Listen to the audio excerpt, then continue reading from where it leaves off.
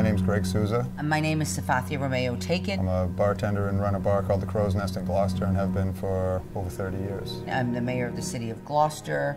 I've been mayor for 3 years, but in a city councilor for 13 prior. Bars like this bar, which I refer to as a neighborhood, waterfront, working man, blue-collar dive bar. So, I mean, every day is a new day. Every day we're working together. Every day this office is going crazy.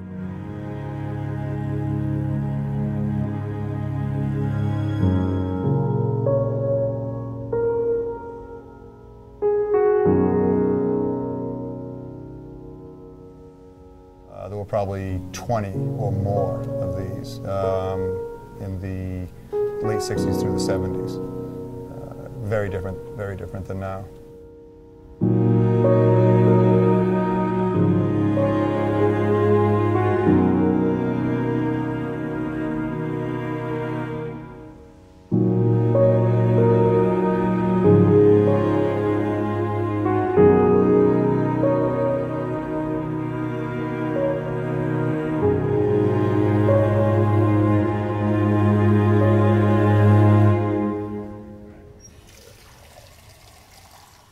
Or dinosaurs, that's for sure. I'm not sure if it's good to be the last dinosaur or not. There's only a couple of bars like this left in town where the real regulars, the last of them, the last of us, still come and go. Other places, I'm sure, are completely, they might as well not even be open. And they are. A lot of places aren't open in the winter because what's the point? There's nobody there. Oh, I love it when you leave me. I love you more the days you don't. In the morning, will you forget me? Almost coincidentally, that time, the movie The Perfect Storm came out in 2000, and that was around the time that things really seemed to be shifting. For me, for instance, my year-round business was very similar. Same guys, super regulars all the time, guys that worked all around the waterfront, whether they're fishermen, truckers, guys that just work on the wharf, the machine shops, to more and more summer-based tourist people. Love you more the days you don't. But in the morning, will you come with me? I hoped you would, but I bet you won't. For instance, in 1988 or 1990, my business wasn't a lot different in January than it was in August. That's not the case now at all. It's way different now. Roughly 2000 to now, which is 17 years, it's really started to tilt to a tourist-type town. Till my blues just wash away.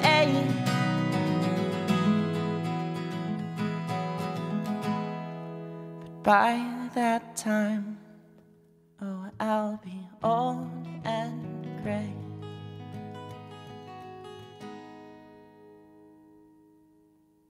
My administration, for the first time ever, we put a line item in the budget. So at least $130,000 going right towards tourism and going to that. We gave a line item, I believe it's like 30% goes directly back to the tourism. The hotel did increase. It did bring more people in. But I think that the awareness of Gloucester, the outreach we've been doing, Discover Gloucester, our tourism people that really, we had no commission that was active, but they were really active. It's some of the people. We have a great community. We have a balance of diversity in Gloucester that's amazing. Growing up, I mean, I was spoiled, I guess, because I think me and my friends just had a better life than some of the kids now. I mean, I know it's great to have technology and social media and everything else, but I was out there. We were outside with the neighborhood. There was always a lot of thieving when I was a kid. I mean, the neighborhood I grew up in, I was fascinated. My house, my mother's house, was never robbed, but every other house in the neighborhood was, just coincidentally, luckily. We knew who lived in our neighborhoods. I miss that for my grandkids, We knew, unless you live in a cul-de-sac, then you don't have a neighborhood, and that's not fair. We lived in the inner city. None of us had cul-de-sacs. We grew up running in and out of the churchyard, we called it. But I don't think crime like that's on the rise any more than it ever was. The stuff I knew about, especially as a kid, was all drug-based. The guys were stealing money to get drugs. That's what they were doing. I'm sure that's the way it is all across the country. The same, we're not any different that way. Everyone knew each other, and everyone, you you knew that if something happened, you could run into someone else's parents' house, or if you had to even go to the restroom, or whatever you had to do. And everyone seemed like we all ate at the same time. It was so cool. It's like, okay, we're all going to eat. I'll see you in about an hour. And we all come back out for the night. You know, it was just amazing, the things we do. I like it. I mean, I like that it felt more real to me always than some picture postcard town. You know, this is, you know, there's good. There's a lot of great and beauty here, but there's a hard underbelly. There just is.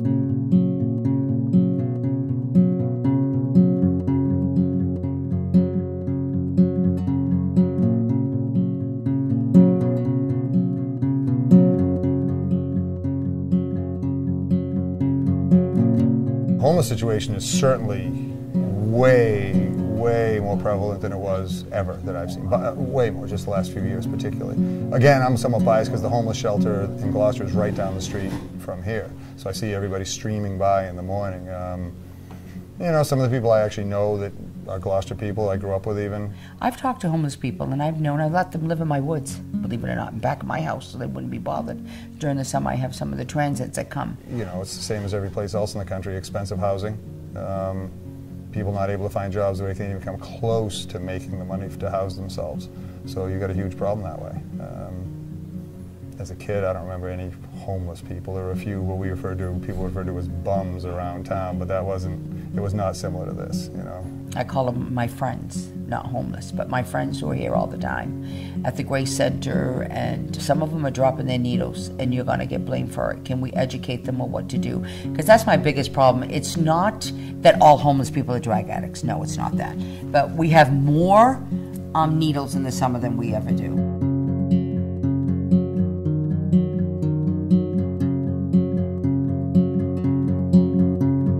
I was kind of surprised when I first came into internship, really what it details everything. It sounds so easy, but believe me, unless you have the right team, it's very complex.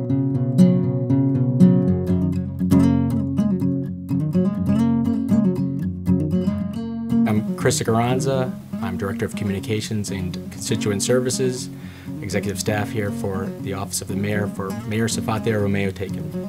I think Gloucester is very much a place where you think of the storied heritage, you think of the storied history, especially as it relates to the maritime economy, and that's certainly true today, but I also think that you see a certain change with the younger generation that recognizes that they don't want to necessarily end up where maybe their parents or grandparents ended up within the fishing industry, and that they weren't prepared for the regulations and the changes.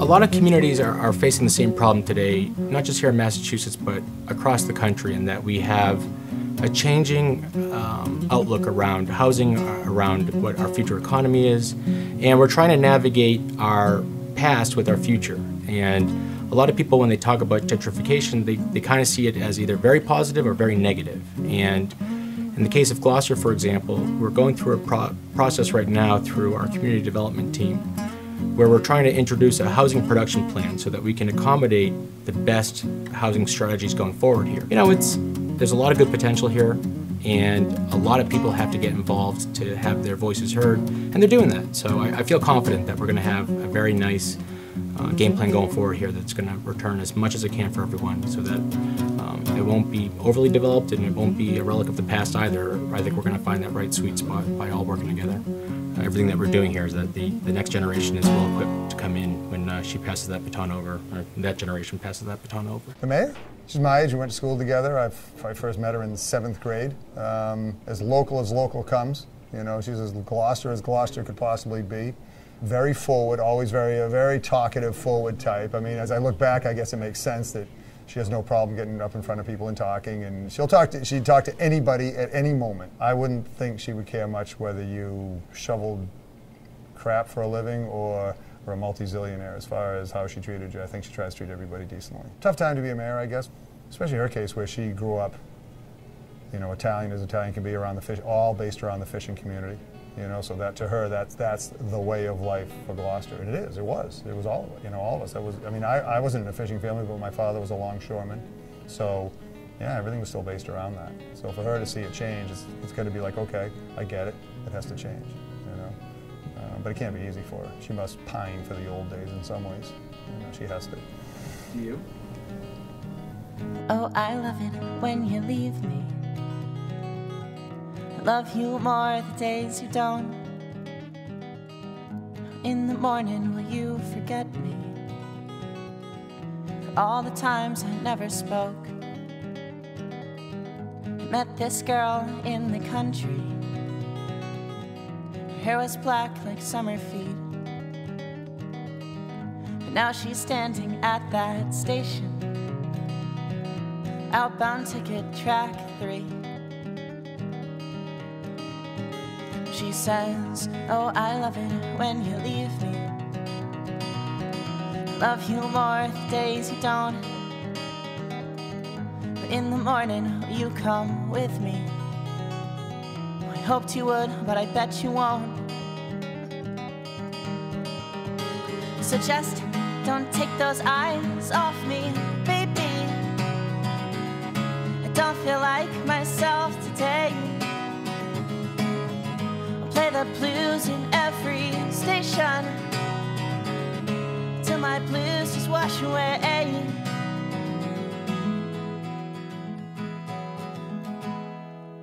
But by that time, oh, I'll be old and gray.